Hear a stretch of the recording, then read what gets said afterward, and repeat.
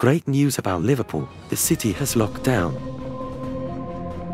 To return to the current situation regarding Michael Edwards and his pursuit of a new Liverpool manager, recent discussions shed light on the potential recruitment of Jurgen Klopp's successor. An exclusive report from Team Talk indicates that although a 3-year contract offer awaits by Alonso, the former player has reservations about assuming such a role at this stage of his career. Additionally, it was Michael Edwards' decision to assemble and sign Liverpool's formidable attacking trio of Sadio Mane, Roberto Firmino, and Mohamed Salah. Now, Liverpool appears to be intensifying their efforts to secure Alonso's services, exploring different strategies to sway the Spaniard to join the Anfield ranks. Recent reports suggest that Edwards has initiated talks to bring Alonso's favoured defender, Piero Hincapie, to Liverpool.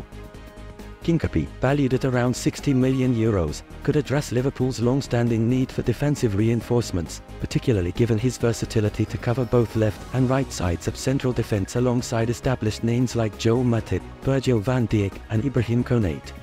Speculation arises regarding the feasibility of triggering HINCAPIE's release clause, prompting discussions among fans.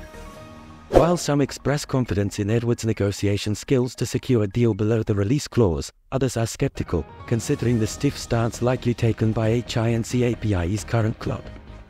Nevertheless, many view the potential €60 million investment in Hincapie as a reasonable expense, especially given his age, 22, and the club's history of making significant investments in key players like Virgil van Dijk. Ultimately, the decision on whether to pursue Hincapie for the reported fee remains open to debate among supporters. Now is the time for fans to get involved and voice their opinions on this potential signing.